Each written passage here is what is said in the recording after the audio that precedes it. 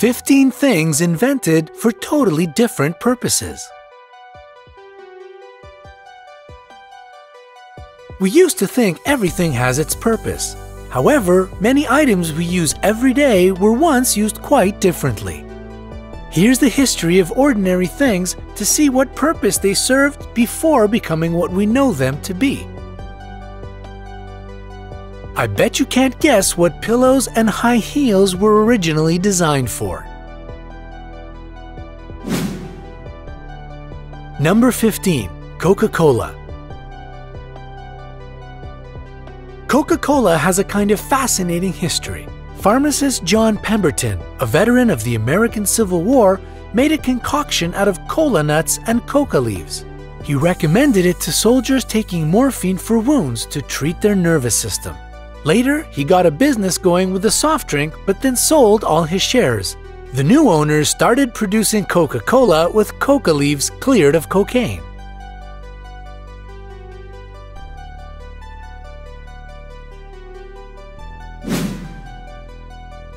Number 14. Black dress. Every woman should have a little black dress, right?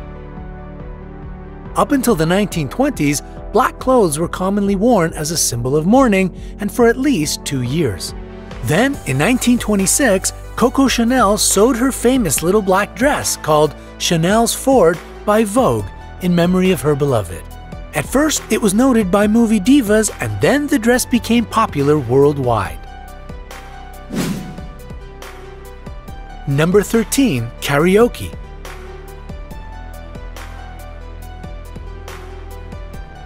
Daisuke Inui, a Japanese rock musician, played for visitors of a cafe who wanted to sing in between the band songs.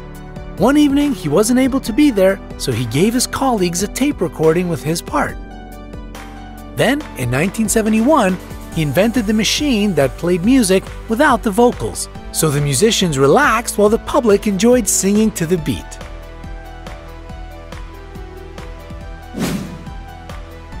Number 12. Play-Doh. This substance had initially been used to clean wallpaper in houses equipped with fireplaces that accumulated soot. With the emergence of vinyl wallpapers, easily cleaned with a sponge, the cleanser lost its primary purpose. Then, a relative of its inventor, a nursery school teacher, gave this putty-like substance to children to play with. They were overjoyed. Later, the detergent was removed from the substance, replaced with a colorant, and the thing received its modern name, Play-Doh.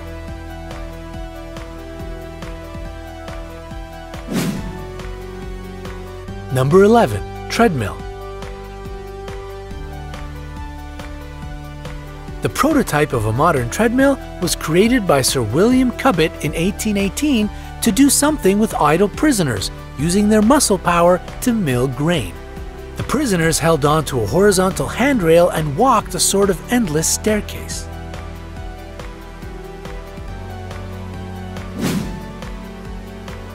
Number 10. Post-it notes.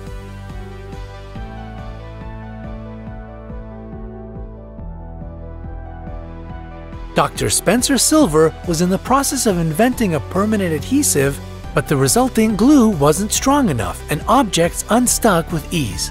Then his colleague, Arthur Fry, proposed using this adhesive to anchor his bookmarks in his hymn book. Soon, sticky papers for notes appeared in shops and are still used worldwide.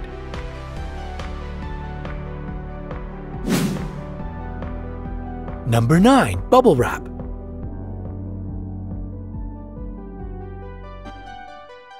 The famous bubble wrap was invented by engineers Alfred Fielding and Marc Chavans in 1957. It was initially to become a three-dimensional plastic wallpaper, but the idea didn't quite work out. Still, the inventors noted that the material could be used for packaging, and soon the patented bubble wrap became indispensable in various areas.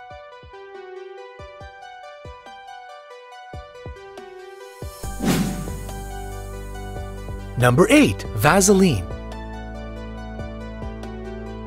In the mid-19th century, oilfield workers always fought the waxy substance that accumulated in the oil rig pumps. The British chemist Robert Cheeseborough, though, saw an opportunity. He took a part of this petroleum jelly, did some research, and found that it had useful properties. As a result, the range of its use in those early years became very broad, from curing wounds to cleaning carpets.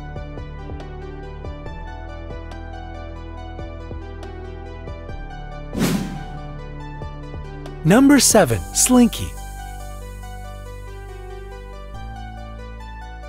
Slinky was actually not a kid's toy initially.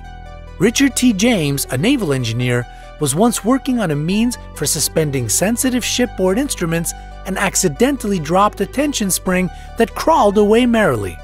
That's when the idea for a children's toy was born, and soon Slinky appeared in shop windows. James Spring and Wire Company has sold more than 300 million of these toys.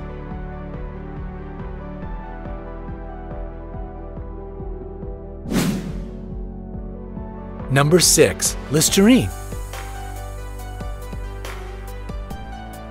Joseph Lawrence invented this antiseptic in 1879 to clean surgical instruments. It was even named after surgeon Dr. Joseph Lister. However, people saw its potential and started using it everywhere, treating wounds, dentistry, curing dandruff and fungi, and even as a deodorant. It became wildly popular in the 20s when the first advertisement came out for Listerine.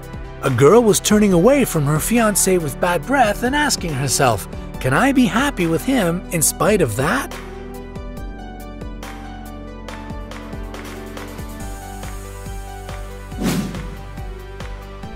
Number 5. Viagra.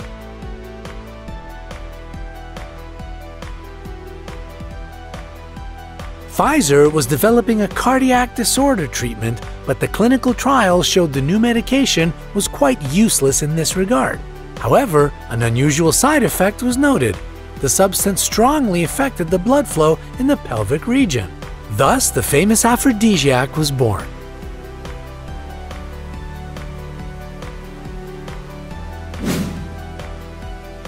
Number 4. Microwave. Few people know that the microwave oven as we know it was not invented on purpose. A Raytheon employee, engineer Percy Spencer, had been testing radar equipment and noticed that microwaves from an active radar melted a chocolate bar in his pocket. Percy saw an opportunity in this and put some corn into the magnetron, and it started to pop immediately. That was the discovery of the century. Number 3. Pillows. In Mesopotamia, pillows were an attribute of wealthy people, while hard headrests were used to keep bugs and insects out of people's hair and face. In ancient China, it was believed that soft pillows were useless, while hard headrests made of bamboo, jade, porcelain, wood, or bronze gave strength and protection from demons.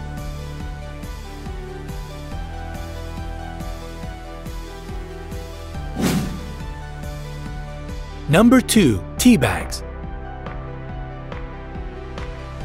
In 1904, Thomas Sullivan, a tea and coffee importer from New York, decided to sell tea with more style by pouring it into silk bags. His customers found the novelty appealing, but for quite another reason. It turned out to be more convenient to brew the tea right in the porous bags. As a result, sales skyrocketed, and the idea became universally popular.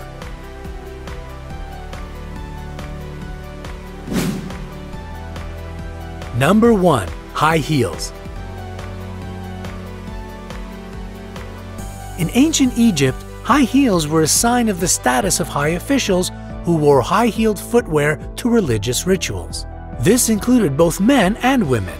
Such shoes were also favored by butchers to avoid walking in blood, while Persian equestrians used high heel to hold on when shooting their bows. In medieval Europe, high heels were a privilege of the aristocracy, becoming more popular later. Finally, in the 20th century, the famous stiletto heels were invented.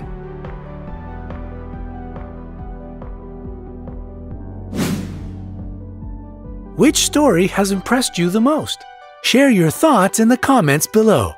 Don't forget to hit the like button below and click subscribe to stay on the bright side of life.